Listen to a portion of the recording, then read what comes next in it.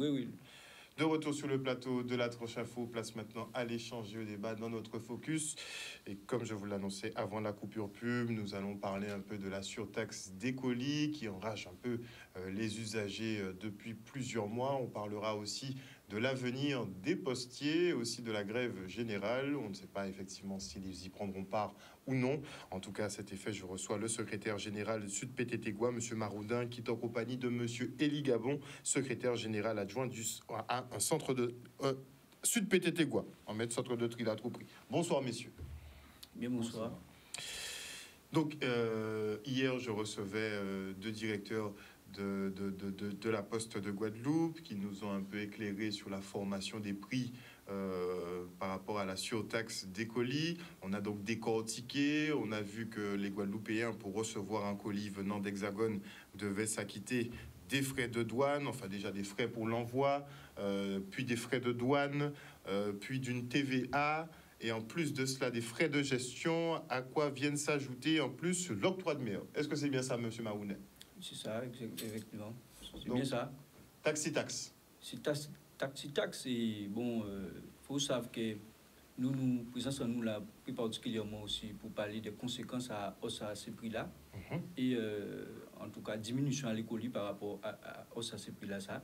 Et pour nous, qui est juste, parce que ça ne peut pas répondre à une véritable mission de service public à la Poste. Et aujourd'hui, nous avons constaté que nous pouvons comprendre qu'il y a un service public à double vitesse. Et les Guadeloupéens, en tout cas, regarder en seconde zone. Donc, vous avez dénoncé depuis un moment de temps, vous avez dénoncé le fait finalement que Guadeloupe pas considéré comme français parce que nous avons payé des billets que nous pas de douette. Oui, alors, ce qui permet de nous dire ça, c'est que par rapport à colis là, les colis augmentés de 2019 à 2021 de 24%. Les prix augmentés, tarifaires par rapport à Port Aïe aussi. Et en France, il n'a pas augmenté. Et quand il vient fait en 2022, on a créé une nouvelle réglementation douanière là. Et dans ça, la Poste récupérée et douane là. Et mais là, on voit colis qui a sorti en France qui est arrivé ici, on a créé un prix exorbitant. C'est-à-dire, par exemple, on colis à 30 kg, on peut payer 30 kg en balai qui a fait à peu près une trentaine d'euros. Pour voyer en colis en bala, c'est une trentaine d'euros. Oui, et même bité pour ici, si sorti en bala puis arrivé ici, il a fait à peu près une trentaine d'euros. Et même colis là, ça, de France, de France à France, nous avons parlé. Oui, donc vous voyez colis là de France à France, oui. 30 kilos, c'est 30 euros. 30 euros. Et puis arrivé en Guadeloupe, il a fait à peu près 140 euros. Alors, quoi, vous différence? Mais c'est 8000 km là qui fait qu'il a coûté au 140 euros. Non, mais c'est un service public. C'est un service public. Mais pas ni continuité territoriale. Non, pas ni continuité, mais l'article 1 du code postal qui a dit qu'il doit être, en tout cas, respecter les prix et participer à la cohésion sociale. Et là, ce n'est pas le cas. Et l'arrivée ici, on y s'est créé en premier taxi, en taxe et en impôt, c'est l'octroi de mer. Et à l'octroi de mer, là, ça, on y 7% qui caillent pour les collectivités, ça veut dire les communes, et on y 2,5% qui caillent à la région. Après ça, on y TVA là aussi qu'à payer, il y a autour de 8,5%.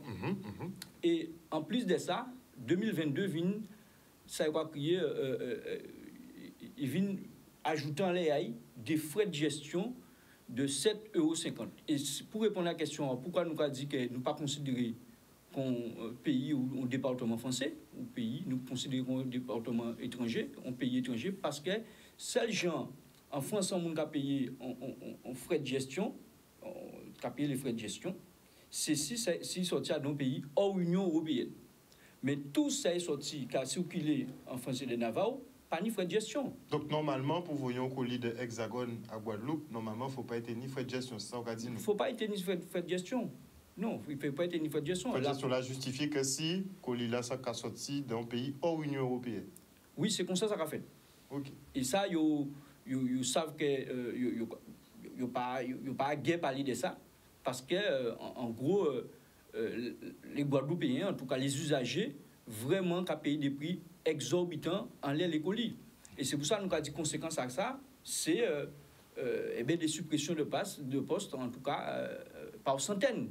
Parce que nous parlions de surveillants hier soir, en Dieu, puisque ils ont sorti nous des chiffres, ils ont dit nous qu'en 2021, à peu près, c'était 38 000 colis à peu près, ils ont été traités, près de 40 000 colis à l'année. Ils ont passé à 30 000 colis sur l'année 2022, donc ils ont peut-être quand même si moins un peu, mais ils disent nous concrètement qu'ils ont péqué peine d'emploi aux autres, qu'il n'y a ni restructuration de la poste. Non, alors, nous au moment colis là, il y a dit que ça qu'a fait à la poste, je crois que c'est le e-commerce. Tout département français, la poste a explosé à dans ça quoi qu'il y ait le colis. Ah oui, les plateformes, les plateformes, ça a développé. Et ça a compensé un peu ça quoi qu'il y ait la baisse de trafic courrier.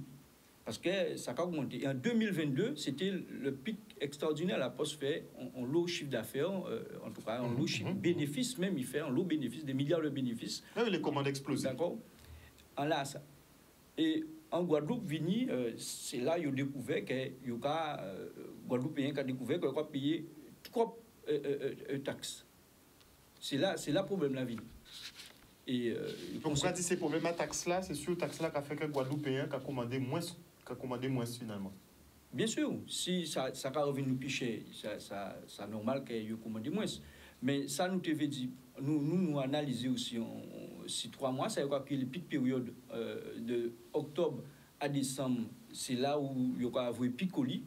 Et nous, en Guadeloupe, nous porter, en tout cas, nous faisons des recherches. Et de octobre à décembre 2022, colis là diminue par rapport à la même pic période, la même période là, en 2021. Quand on chiffre, des chiffres par exemple, au mois de décembre 2021, c'est plus de 58 000 colis qui rentrent dans un seul mois. À part si l'année là. Hein. Et en période à 2022, décembre, on a une trentaine de 1000 colis, à peu près 34 000 colis qui rentrent. Ok, donc c'est juste pour le mois. Oui, juste pour le mois. Ça a fait une grosse baisse de colis. Et à part pour ça, la Poste n'a pas fait chiffre d'affaires, parce qu'en réalité, il a augmenté le colis, il a augmenté et en tout cas tarification. Mais malheureusement, si ni moins colis, ou qu'il y a obligé ni moins facteurs pour distribuer colis. Et c'est là, nous avons dit que nous avons dénoncé attitude à ça, méthode là, ça, et nous là pour interpeller l'opinion, mais aussi interpeller les élus, si, en tout cas, là, escroquerie là qui est en train de faire en disant payons nous, parce qu'elles sont véritables escroqueries. Encore une fois, là, on est un pays qui a un taux de pauvreté, on est 100 000 personnes qui sont au-dessous du seuil de pauvreté, et si on besoin soulager portefeuille, on peut commander.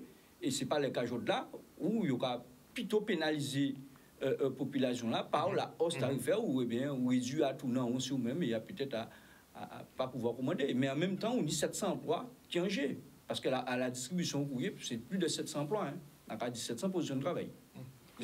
Oui, nous avons préciser aussi que c'est un véritable problème et pour bien comprendre ça qui a passé en Guadeloupe, les colis en France ont augmenté alors qu'en Guadeloupe il a diminué. Donc, il faut chercher ces causes-là et régler ces problèmes-là. Ça. Parce que le tarif à colis, là, c'est éminemment important pour un usager. Parce que là, on va payer un colis aussi cher, ça faut réfléchir. Il faut réfléchir à des fois. Mais en plus, là, vous arriver ici, il y aura remettre d'autres taxes en ligne.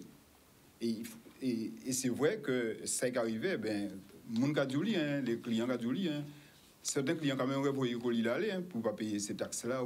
Donc, on a des butins qui fondamental dans le problème à colis là, ces taxes, ces tarifs exorbitants là, plus frais de gestion là, et bien sûr, ces taxes là. Mais ça, effectivement, c'est ça nous allons essayer de combattre, de faire sorte que, en tout cas, diminuer ces tarifs là, ça, tarifs à colis là, ça.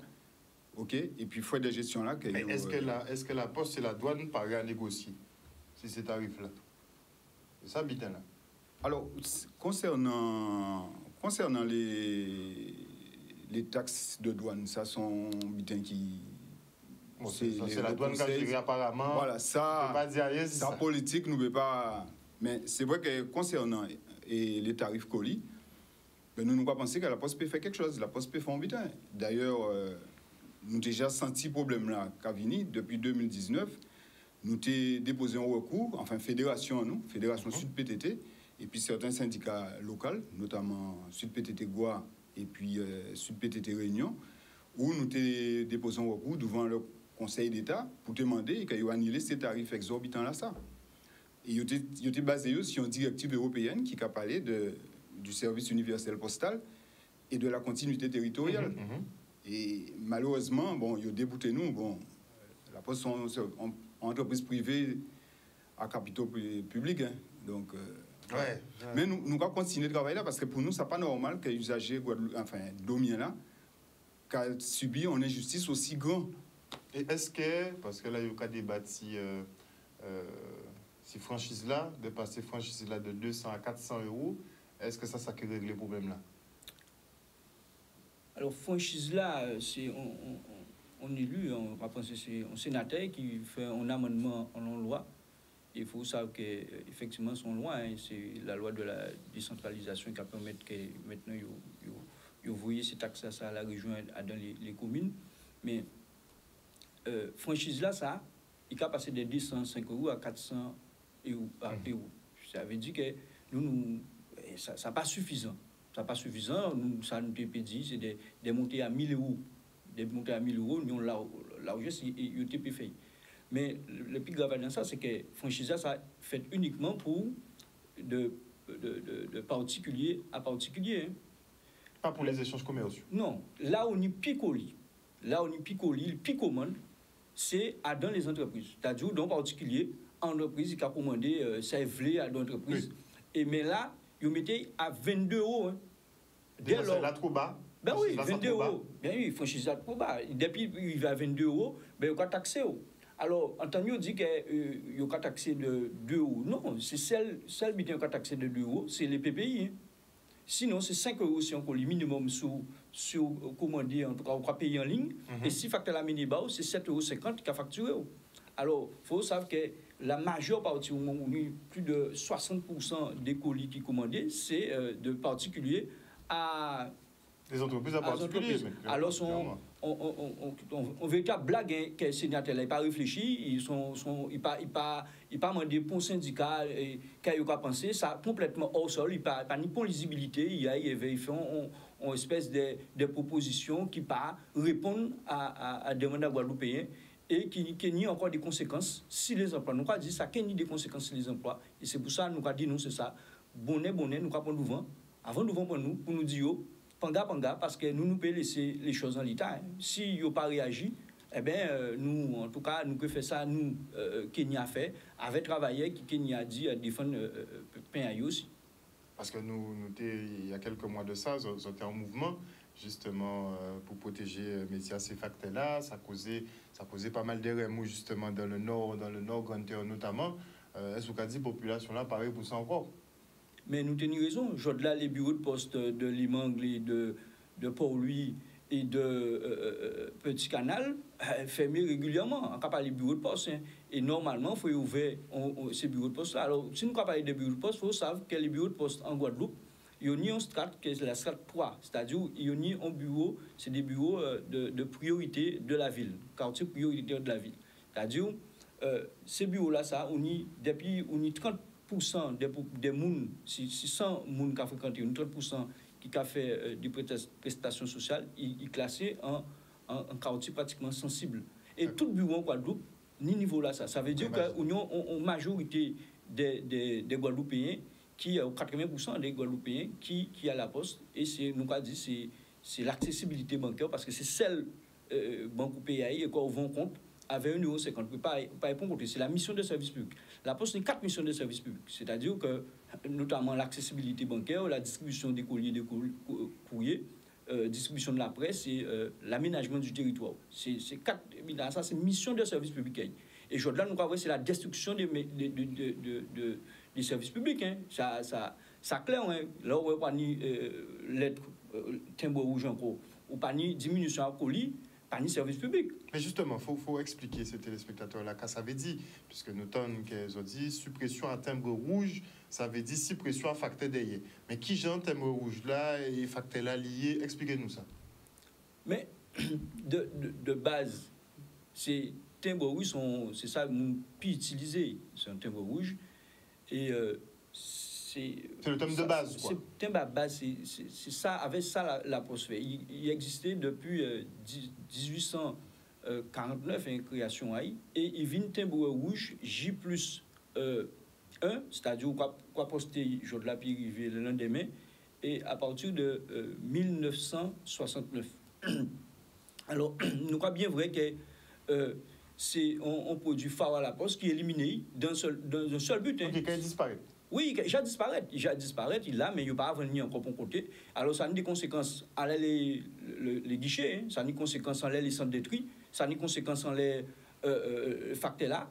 Et là, nous pouvons avoir, mais dans les mois, dans les années à venir, eh bien, la poste, j'ai prévoit à l'aube de 2025, près de 20 000 suppressions de postes, il y a qui n'a la distribution. Et la Guadeloupe qui n'est pas dans ça. Alors, décision en les timbres rouges par rapport à ça a fait au niveau à la France nationale, mais nous croyons bien vrai que ça a fait des dégâts parce que son fracture sociale, parce que les gens qui plus démunis, plutôt les plus âgés aussi, eh bien, ils n'ont pas fait lettre rouge parce qu'ils ont passé de lettre rouge à lettre rouge.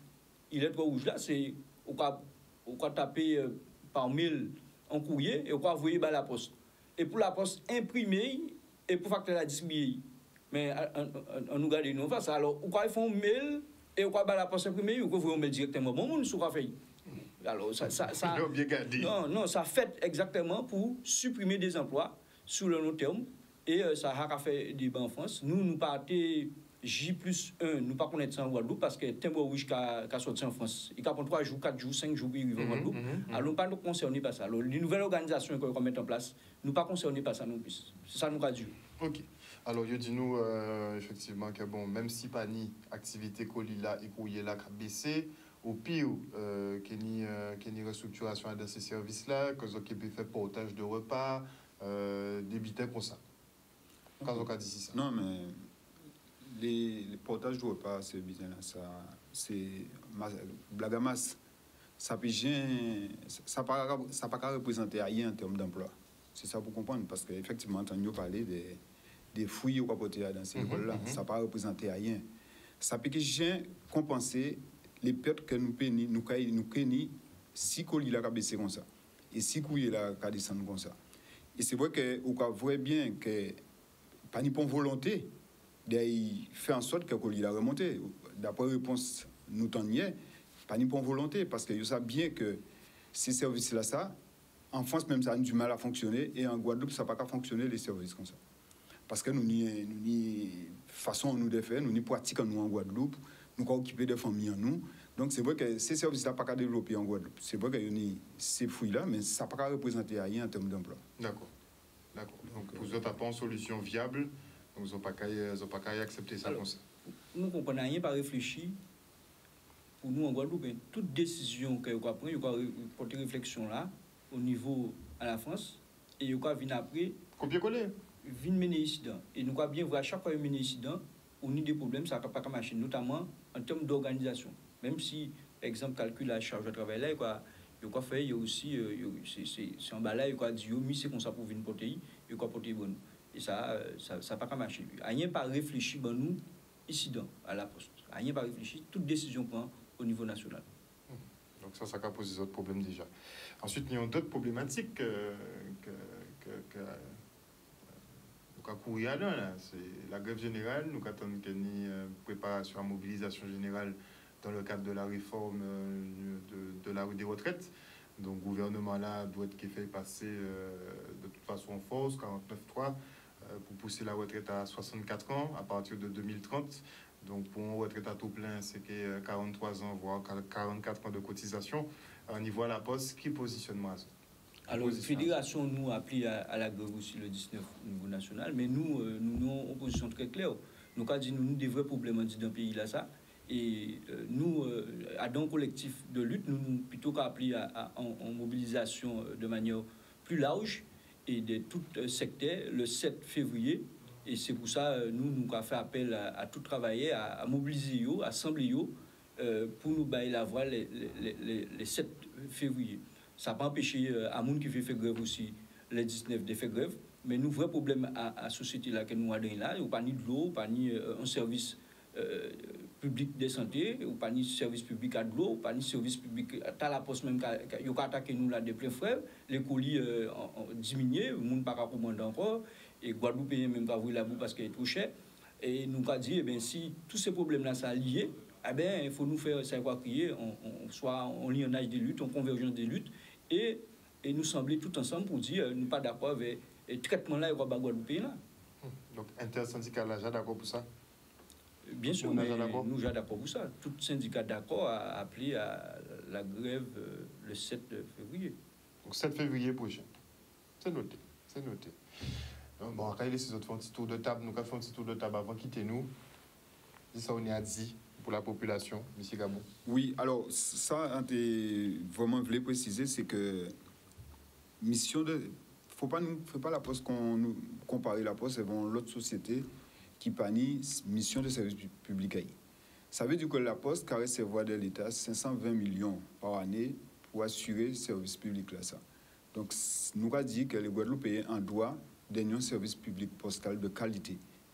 Et c'est ça de préciser. De qualité et au bon prix. Bien sûr, bien sûr. M. Maroudin. Moi, je dis que si nous avons interpellé de manière régulière aussi situation à la poste, c'est que parce que nous sommes conscients que nous avons une entreprise qui a une mission de service public. Et nous avons dit encore, mission de service public, c'est équilibre la société là. Tout le monde doit accès à cette mission-là et à des prix équitables. Aujourd'hui, ce n'est pas le cas, notamment pour les colis, traitement à les colis. Nous avons dit que ce n'est pas normal, on ne peut pas faire nous payer 4 fois le prix là, alors que nous, soi-disant, à d'autres départements français. On ne peut pas faire nous payer des frais de gestion non plus, alors qu'en France, nous ne pouvons pas payer frais de gestion. C'est gens qui vont payer, c'est là où on colis sorti hors Union européenne. Et encore, dit encore, si nous ne pouvons pas payer frais de gestion, c'est qu'on nous considérer comme un pays étranger. C'est ça que nous avons dit, et nous avons dit encore une fois à la population, et à tout travail à la poste. Nous savons qu'il y a une difficulté, nous savons que dégradation en conditions de travail, la perte de sens au travail, nous savons aussi que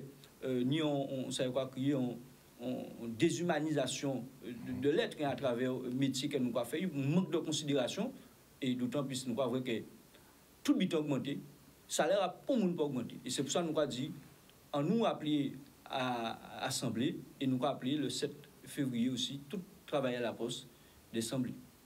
Merci, Anlo Messier. Merci beaucoup, messieurs, d'être venus sur ce plateau pour nous exprimer justement le point de vue donc des postiers sur les surtaxes qui sont appliquées sur les colis, puisque c'est vous finalement qui devez faire face à la colère des Guadeloupéens, qui est justifiée, puisqu'on a vu les tarifs qui sont pratiqués, c'est quand même assez exorbitant. La Poste de son côté, vous avez pu le voir hier comme les téléspectateurs, elle effectivement dit qu'elle applique des directives qui sont émises directement du national. On verra un petit peu comment ça se goupille. Et donc je rappelle aux téléspectateurs que vous préconisez donc la relève des franchises, que les 22 € de franchise pour les colis venant d'Hexagone ici en Guadeloupe et qui sont d'entreprise à particulier, il faudrait relever la franchise. Et pour les particuliers à particulier, vous parlez même de relever la franchise éventuellement à 1 000 € de façon à ce que tout le monde puisse s'envoyer des colis librement ici en Guadeloupe. On est d'accord? Oui, nous avons la position, nous. Très bien. Merci beaucoup, messieurs, chers téléspectateurs. On espère que vous avez pu bien saisir effectivement cette problématique. Une bonne soirée à vous sur Canal 10 Télévision. On se retrouve demain.